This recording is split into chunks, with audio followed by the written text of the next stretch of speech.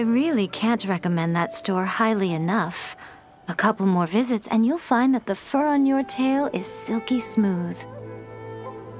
A gorgeous tail like yours deserves lots of tender, loving care. Don't you agree?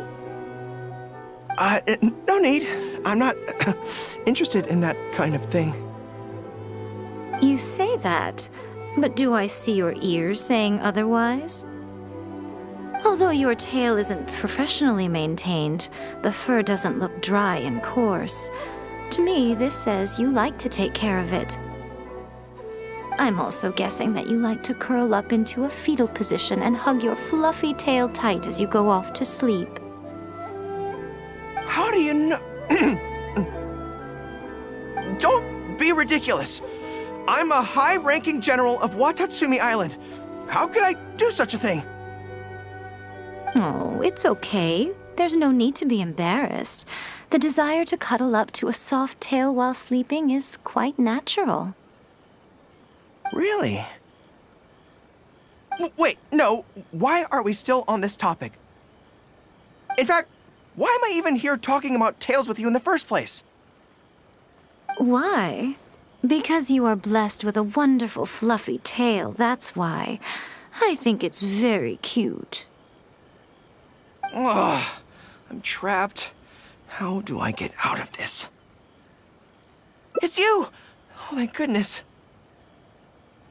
Please save me.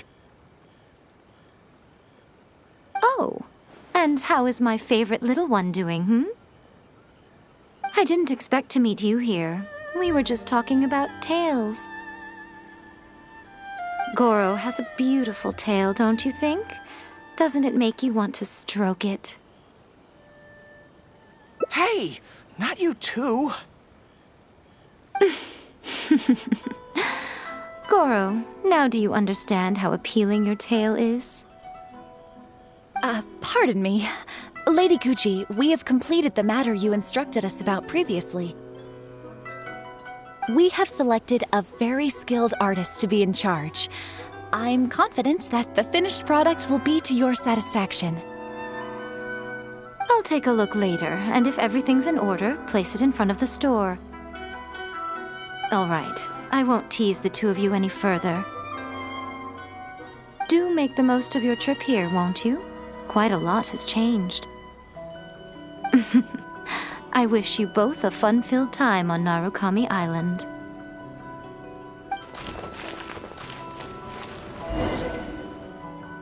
There was definitely something strange about the way she looked at me in the end there.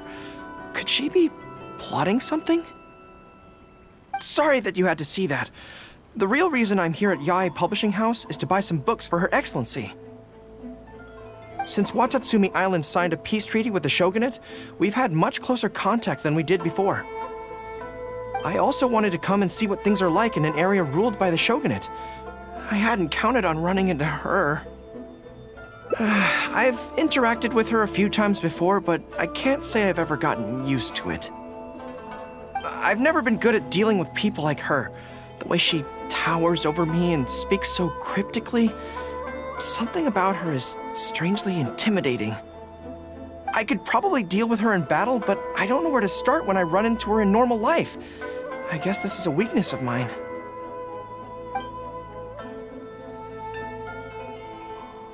Really? That would be great! To be honest, this is something that's always worried me. If the soldiers ever saw me in this kind of embarrassing situation, they'd be very disappointed. So, I have to overcome it, for their sake. As soon as I've worked through this, let's go take on Yae Miko again. First things first, though. Do you have any ideas on where to begin?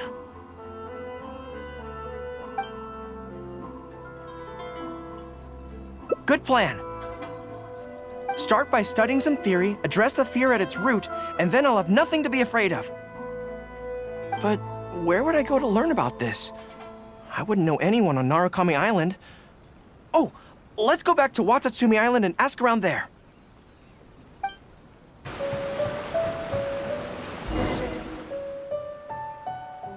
Whew.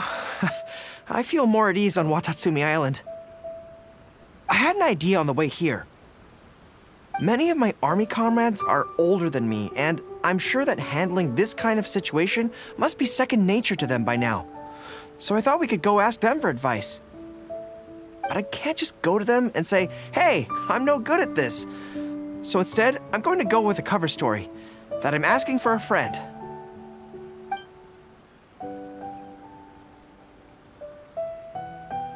I see. So you're saying that your friend, sorry, is having some trouble with a certain someone who has an intense personality? Yes. So I'm here on my friend's behalf to ask you for advice on a coping strategy. Based on my experience, the easiest way to deal with people like that is just go through the motions. Well, you see, General Gorou, General Gorou's friend, I mean, always listens intently when other people are talking, and takes them very seriously. No matter who the other person is, General Gorou's friend treats them all equally, which, don't get me wrong, is something I admire very much. But the other side of the coin is that it makes General Gorou's friend very susceptible to falling for the other party's verbal traps and being led by the nose.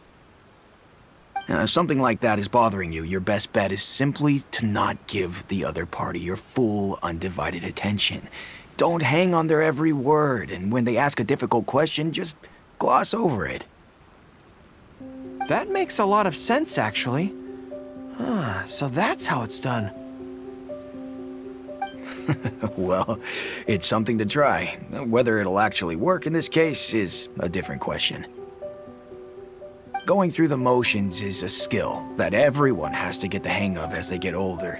I'm guessing General Gorou's friend is on the younger side. Well, on my friend's behalf, thank you for your advice. Don't mention it. Oh, yes, I heard that Miwa from Sangonomiya Shrine is also in the area. Why don't you ask her for advice, too? She's supposed to be good with interpersonal stuff. It can't hurt to get another perspective. Makes sense. All right, let's see what Miwa has to say.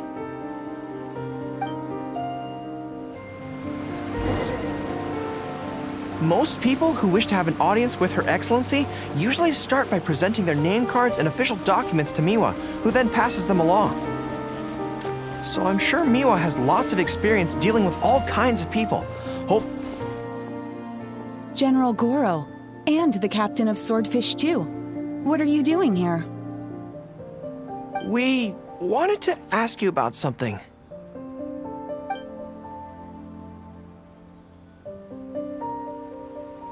I see. So General Gorou's friend wants to overcome his weakness, right? That's right. Do you have any advice? Let me think. My advice would be to hide what you are really thinking. Cast your minds back. Why do you think Yae Miko was able to tease General Gorou's friend, and not the other way around? It's because she always has that same smile on her face, so no one ever knows what she's really thinking. She's already won the battle right from the start. If General Gorou's friend wants to go head-on with her, he must at least learn to do as she does, to conceal the workings of his mind. You make so much sense. So what you're saying is, my friend just needs to keep his cool, and she won't have the chance to take advantage of him. Exactly. Many things look complicated on the surface, but often, all it comes down to is who loses their cool first. Wonderful! You have my gratitude. I'm sure with your approach, that friend of mine will be able to overcome his weakness. Then I wish General Gorou's friend a great victory. Well, I'm slowly starting to gain confidence. Oh, I suddenly remembered. Her Excellency updated her general operational directives recently. Who knows? There may be some useful suggestions in there too. Let's go take a look, just to be thorough.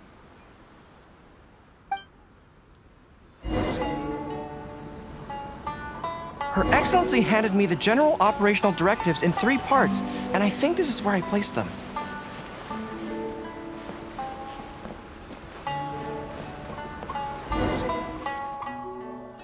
Let's see. Deployment and mobilization, logistics, conflict resolution, dealing with Outlander merchants. Aha! Got it! How to avoid awkward social situations. Well, that's Her Excellency for you. She thinks of everything, doesn't she? Socializing is as important as a decisive battle. Know yourself and your enemy to succeed. Boy, if even Her Excellency treats this so seriously, then we'd really better be careful. What I take from this is it's not enough just to learn some general countermeasures. We need specific knowledge of Yae Miko's individual weaknesses to achieve ultimate victory. But how do we figure her out? Yae Publishing House. Makes sense. Since she goes there often, perhaps we can find some telling details about her there. Let's go and investigate.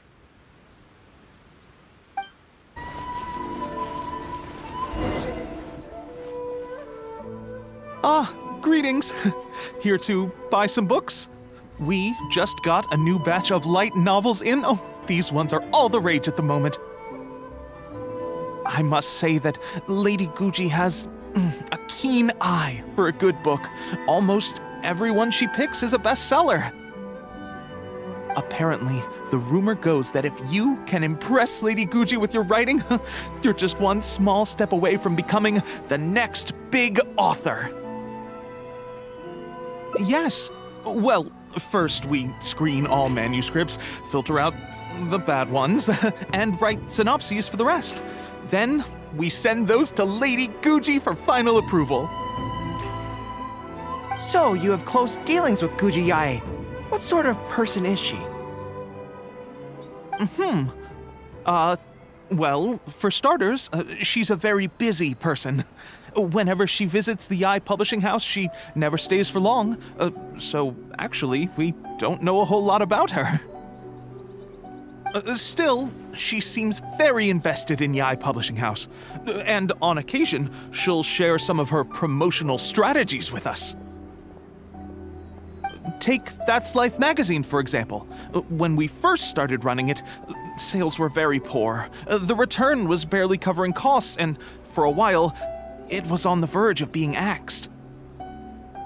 But the fans weren't happy about the prospect of their favorite magazine being discontinued. They kept writing in, begging us to keep it going.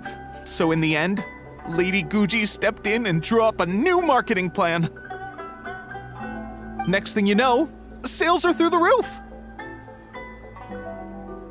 That's Life? Wait, isn't that...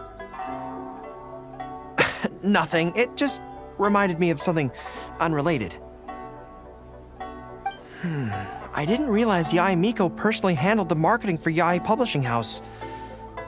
Yet more proof of her unparalleled skill in reading people's minds. Anyway, thank you very much. Is there anything more you can tell me about Guji Yae? No, that's all. Look, I'm not sure what your plan is here, but I caution you against trying to second-guess Lady Guji. Just my opinion, but she's the most mysterious person I've ever met. You think she's mysterious too?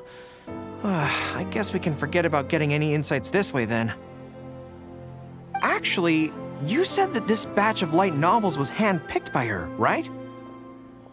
Maybe we could take a brief look. Perhaps we can get some inspiration from them. Sure. If you're interested, I recommend this book. I've been to other worlds, but I've never tasted defeat. The protagonist doesn't have any particularly exciting abilities, but never fails to defeat strong opponents. It's all thanks to their wealth of experience and cunning strategies. Cunning strategies. In that sense, it sounds similar to Her Excellency Sangonomiya. Oh, there's an iconic line in this book that people quite like. One who relinquishes nothing also gains nothing. If you want to win when you're at a disadvantage, a little sacrifice is probably going to be necessary. Thank you for the valuable advice. Well, one more string to our strategic bow. Although I didn't learn much about my enemy, I've still learned a lot from everyone. It's time to put these theories to the test. Let's go to Yae Miko's lair, the Grand Narukami Shrine.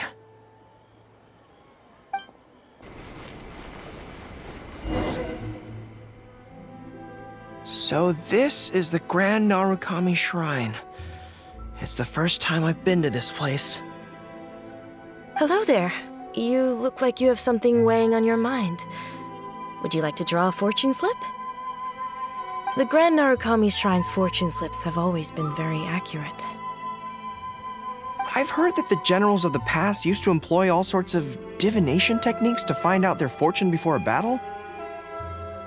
I'm not in the habit of it, but since the opportunity's come up, I'd like to give it a try. Let's draw one together.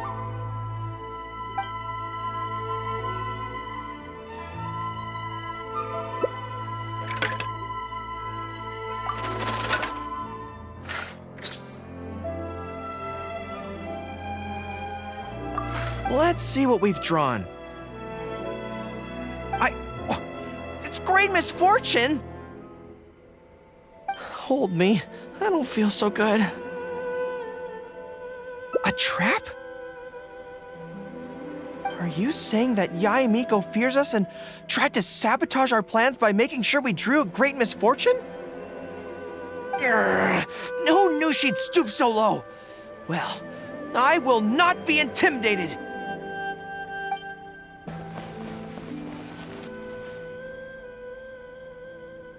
Any second now, we'll be face to face with her. Don't worry, all our hard work is definitely going to pay off. She can forget about teasing me this time.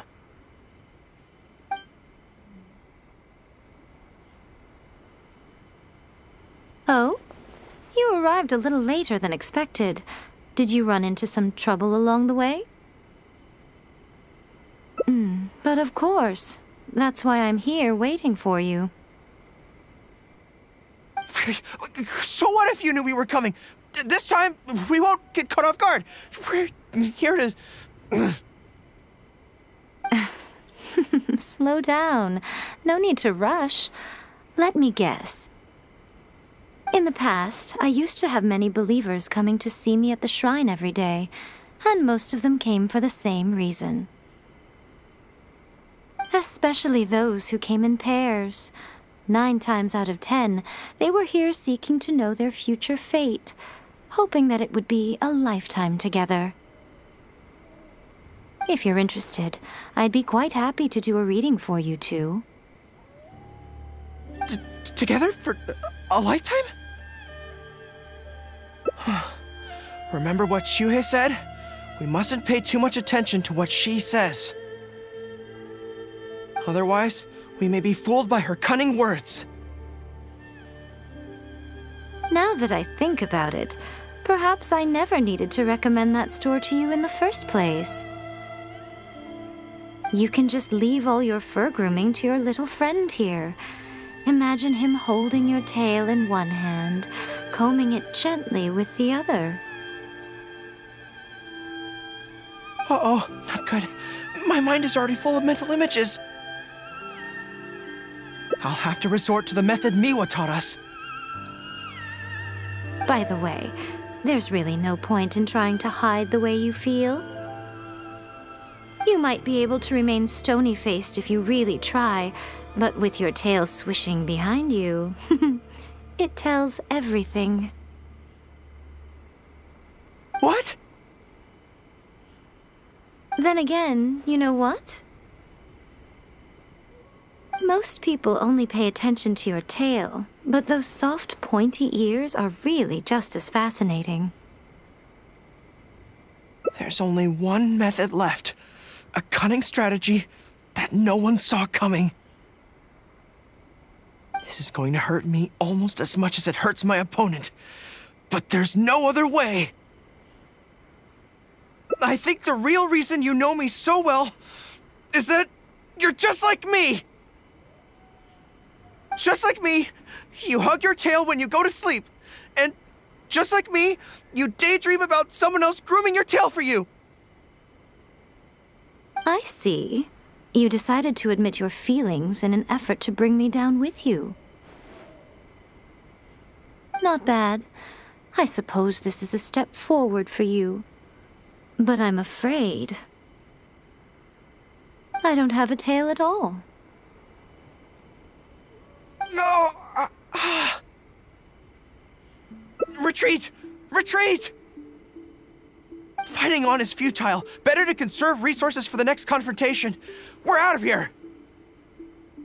When I get back, I'm going to train harder than I've ever trained before. I won't lose to her again! Bye-bye now. Come again soon.